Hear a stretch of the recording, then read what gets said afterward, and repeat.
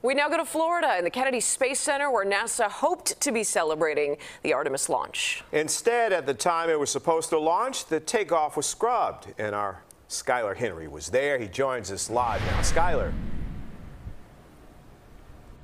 Hey, Jim. Hey, Marie. Good to be with you both. Well, a series of issues ultimately led to the scrub this morning. NASA came out to say that they will be sending engineers out here tomorrow to continue to assess the information as to what went wrong on the launch pad earlier today. They say that they are confident that it wasn't an engine issue, however, instead saying that it could have potentially been a hydrogen flow issue into one of the engines on this rocket. So again, engineers will be back out here tomorrow with a firmer assessment as to whether we could potentially see a new launch this Friday.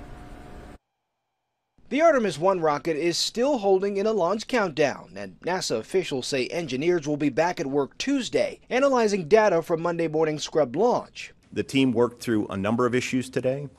The team was tired at the end of the day, and we just decided that it was the best to knock it off.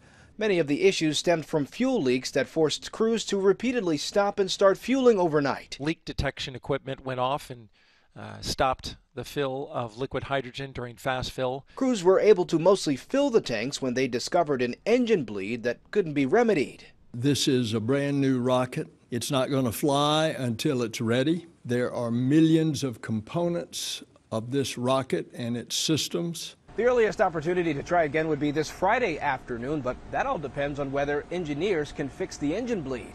Monday's scrub was a disappointment for thousands of people who flocked to the Space Coast hoping to witness the launch of NASA's most powerful rocket. Vice President Kamala Harris was among the visitors. She met with astronauts and got a tour of the hardware for the next two moon missions, Artemis 2 and 3. The work that happened today was a test that is also going to teach us what we can learn about what was working and what wasn't working. Innovation requires this kind of moment. The Artemis program hopes to land people on the moon's south pole as early as 2025 and set the stage for a possible landing on Mars.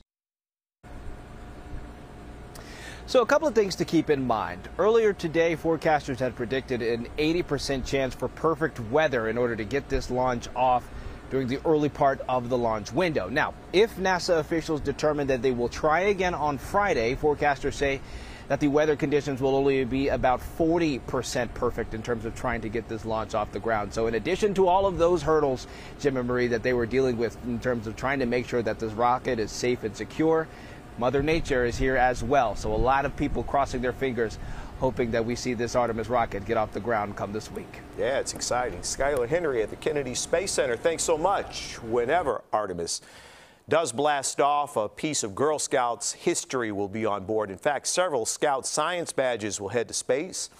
Badges are earned by Girl Scouts when they learn a new skill. It also recognizes other accomplishments. And let's not forget about Snoopy. America's favorite beagle is also on the Artemis 1 mission. The black and white pup is not new to NASA. He's been on moon missions since 1969. This time, though, Snoopy will serve as a zero-gravity indicator to show the team on the ground when this spacecraft reaches weightlessness.